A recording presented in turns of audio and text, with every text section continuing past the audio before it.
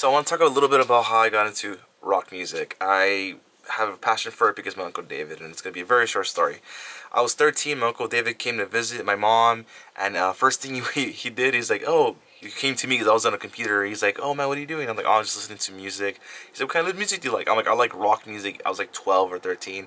He's like, no way. He's like, have you heard of this band called Metallica? There's some type of metal rock band.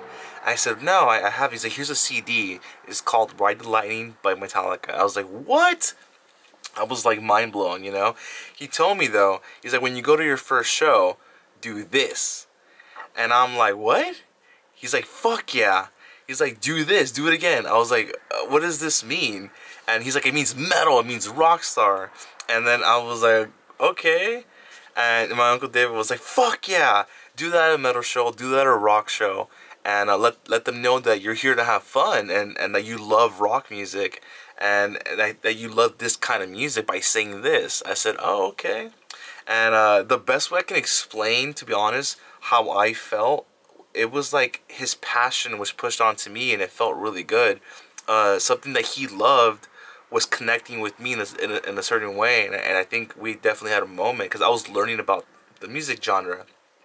And my uncle was so excited by telling me about this music that he has so much love for it, obviously. You can see it in his eyes, like he was surprised that I was so young and I was into this kind of rock music. And at a very young age, you know.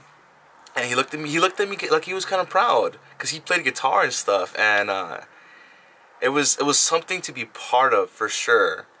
And he felt he could relate finally to someone to share his music with. And that's how I kind of got into rock music. That's the end of my story. Later.